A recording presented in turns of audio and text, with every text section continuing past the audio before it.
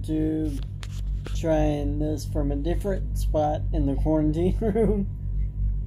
My incline inversion massage chair.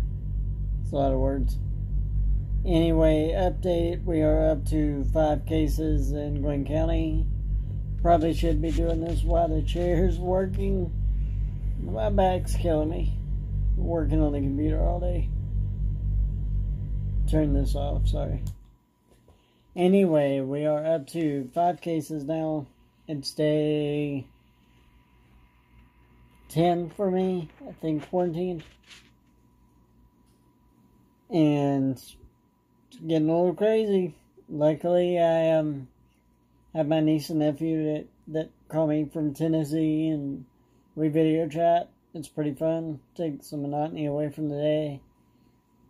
I'm just sitting here watching TV, getting some more work done on the computer.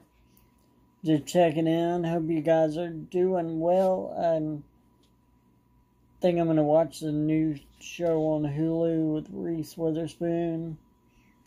Trying to keep busy. Just keep myself sane.